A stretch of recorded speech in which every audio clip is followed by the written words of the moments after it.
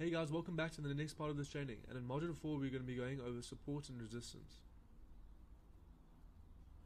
So what you'll learn is principles of support and resistance, what is support, what is resistance, and then I'll show you guys a few examples on TradingView, which is a platform that most traders use in order to do charting. Support occurs where a downtrend is expected to pause due to a concentration of demand, whereas resistance occurs where an uptrend is expected to pause due to a concentration of supply.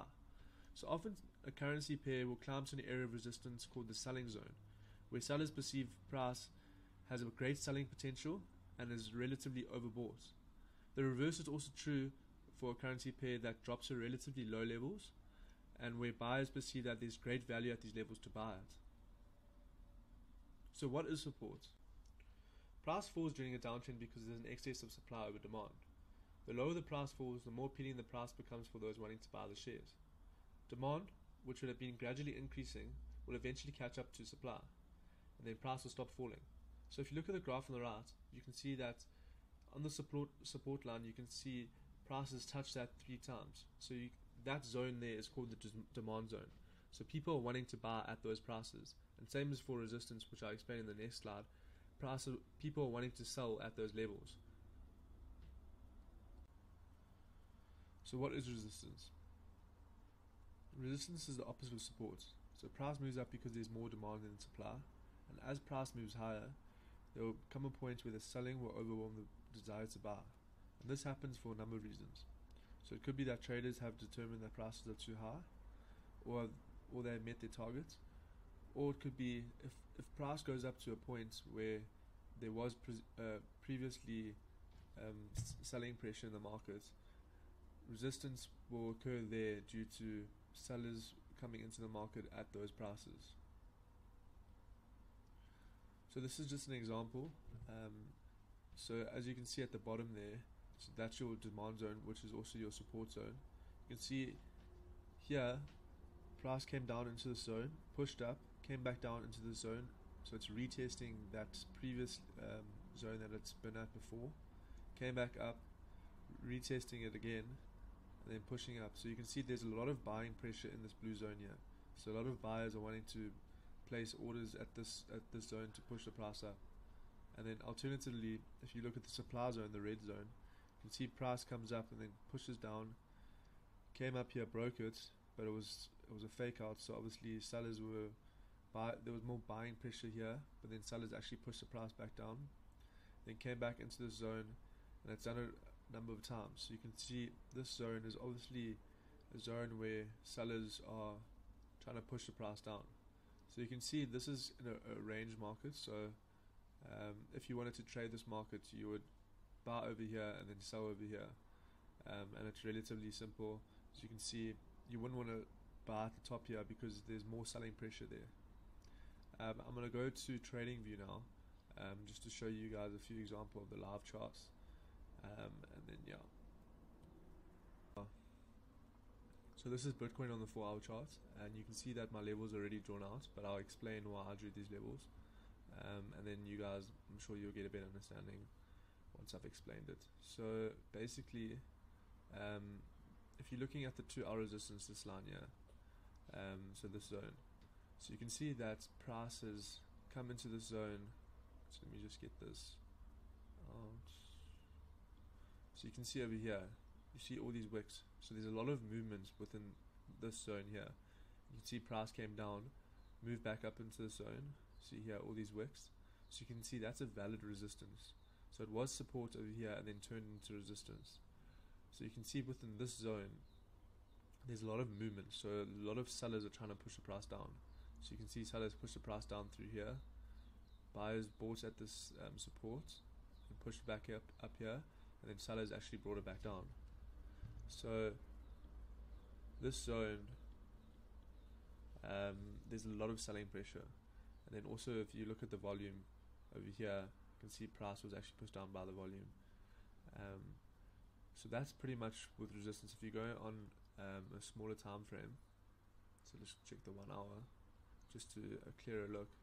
So you can see this zone, there's a lot of selling pressure here. So you wouldn't want to buy at this zone just because of looking at the chart. So you can see here the amount of times there was a break from the zone. So price pushed down. Also here with the support zone, so you can see here there's a lot of buying volume here. See with all this massive big candles, so buyers are wanting to push the price up at these levels, and then sellers are trying to push the price down at these levels. So that's just the general understanding, and then also you can get mid-range support and resistance. So over here, if you're looking at this line here, you can see price came down. If I actually need to extend this up a bit, over there, you can see here, so price came down into this zone. Then there's a lot of activity here, so there's a lot of struggle, there's a lot of liquidity, and then you can see price came up, came back down to the zone, another place of, so this is a support and a resistance zone. So initially it was a support, and then you can see over here how it turned into resistance. So this middle, it's like a middle of a range zone where price is struggling to break through. So you can see here there's a lot of activity here. So that's 1, 2, 3, 4, 5, 6, 7 touches. So even yesterday price tried to break through this level, but it couldn't. So if there was a break through this level, so a good way to look at this, so if there was a strong candle closure, you would wait for a retest, so price to come back down to the zone, and then you can look for longs. But at the moment it's looking like the market is shifting to the downside because it's not breaking the zone. So that's a good way to look at it. If there's a break, a solid break through this zone, then you would look for longs towards another key level. So you can see the next key level would be this 2 hour resistance, because there's a lot of activity there. Yeah, I mean within this area here, so from here to here, there isn't much besides this area.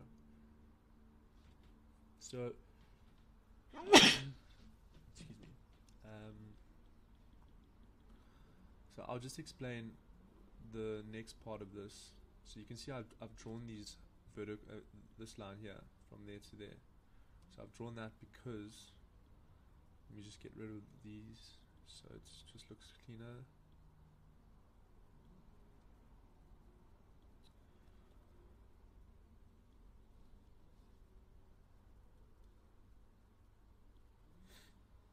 Sorry, let me just get rid of that. Okay.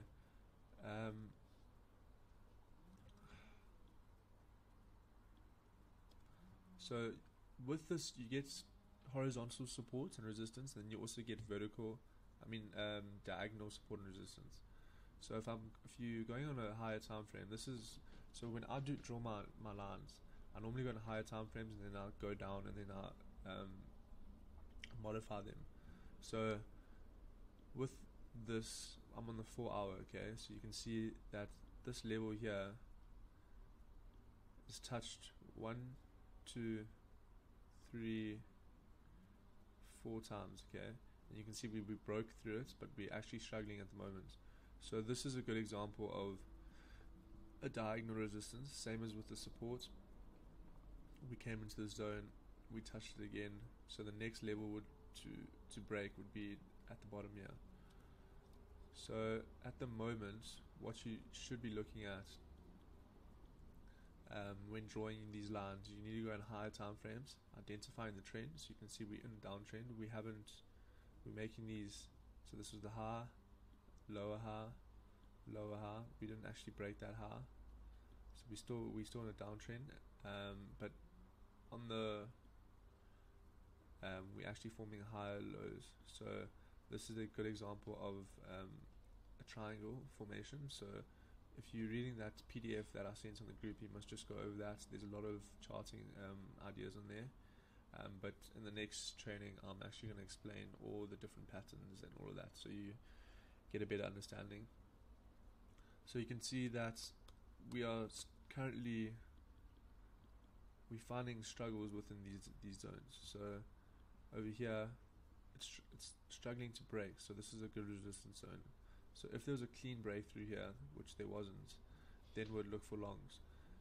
So it's good to draw both these diagonal and horizontal levels, so you can identify where price is going to go next.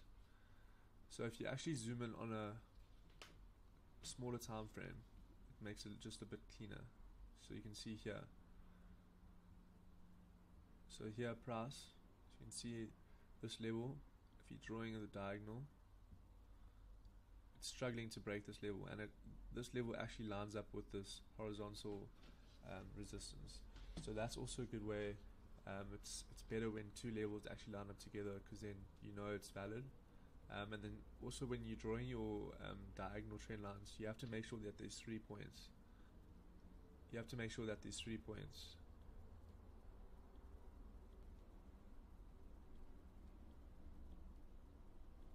So I'll just label that 1. 1 over here.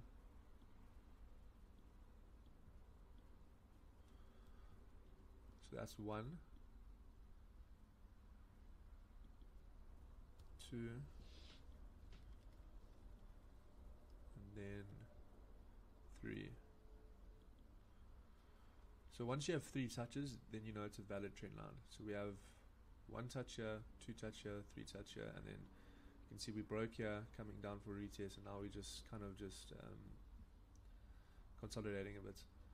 So when drawing your trend lines, you have to make sure you get these 3 touches, otherwise it's not valid. And then also, lucky enough, with this trend line, we actually have that horizontal support and resistance. So you can see here, this is another area where the resistance is being played out. So you have this touch here, this touch here, this touch here, and at these horizontal zones. So that's pretty much how you draw those lines. So I just use this tool here, and then I just draw my zones. But let me just explain this in a better way so you understand it. So if you're looking at this, you can see that price came down, okay? Came down to this level here, the support zone. Came back up to the resistance zone. Came back down to the support zone, up. And you can see over here, there wasn't much activity, but buyers actually bought at these levels. So if you wanted to draw a support level here, you actually could. So it would be here. So you can see, if you're looking on smaller time frames, if you're looking at potential buyers on smaller time frames, you can see that price actually came down to this area and then came back up. Even over here, it's pushed up from this zone, so you can see buyers are trying to push the price up here as well. And then obviously here, another zone here, and then here. So when charting, it kind of just depends on your preference. So I normally draw all my lines on a 4-hour time frame, just to show that, well, just because there's more confirmations.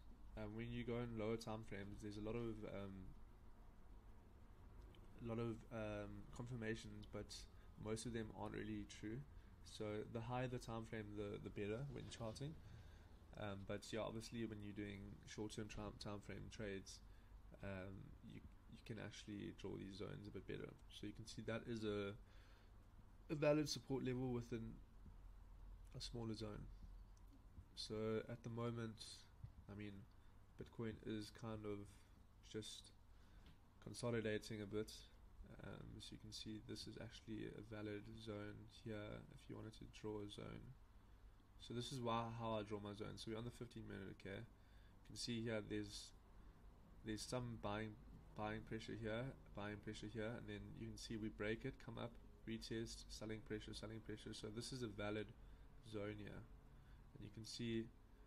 Let me just identify all these touches so you just get a better understanding. So you have over here 1, 2, 3,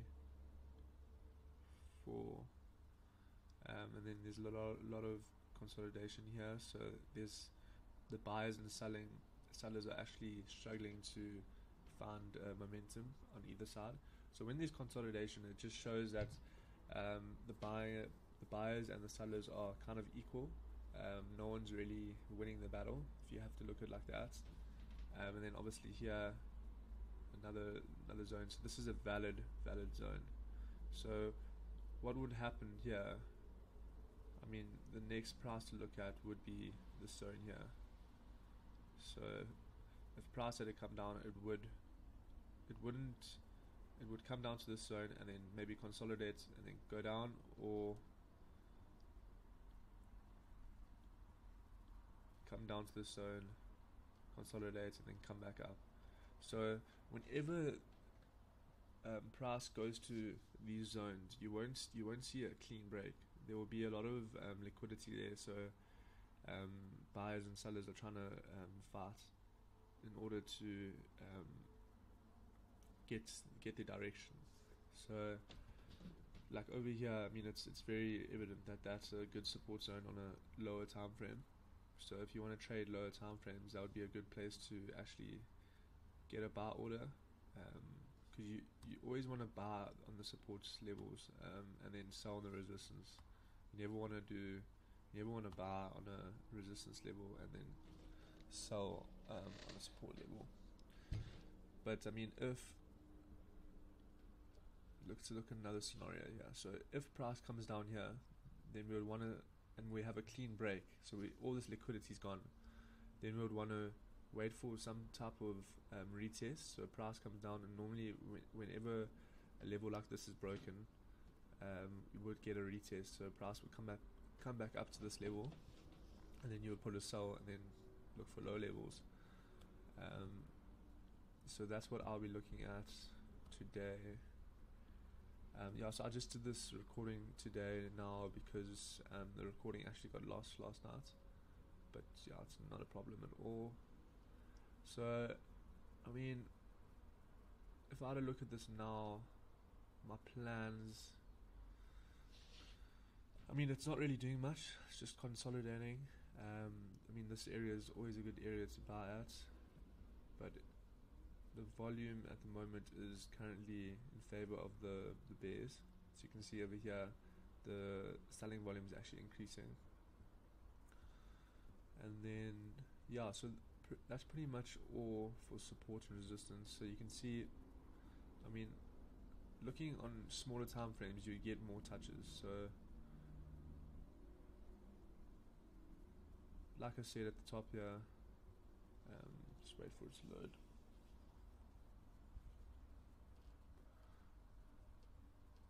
You can see here, so this resistance level, so it was support. So support is where there's a lot of demand for that type of price. So buyers want to buy at lower prices, obviously, and then resistance, you would want to sell. So there's a lot of supply there, so sellers would want to sell at these prices. So you can see, like, these levels, they happen pretty much every single time of the day. So price comes down, there's a lot of struggle here, a lot of buyers and sellers fighting to get their direction. Comes back down, the buyers actually buy off here, and then the sellers actually win. Then they come back down to this level here, and you can see that price comes up, comes back down to this level, and there's more buying volume. Can you see how the volume at the bottom increases? So that's also a good way to see if there's going to be a bounce. So once there's a big volume spike, let's say over here, so like you can see there's a massive volume spike here, so you can see that the buyers are obviously outweighing the sellers. So this level here, I mean, it comes back down to this level, and then also on that trend line. So also with trading, you must also use volume. It's just a good way to see who's actually winning the battle in terms of the bears or the bulls. You can never be biased when trading, because if you're biased, then your emotions get the most of you. So you just need to look at the chart and be like, okay, what's happening? Are we in an uptrend? Are we in a downtrend?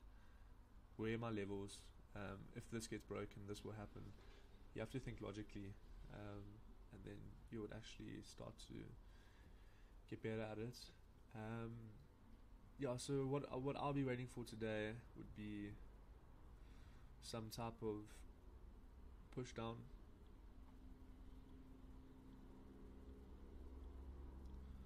So some type of push down here, and then look for a bounce or something like this.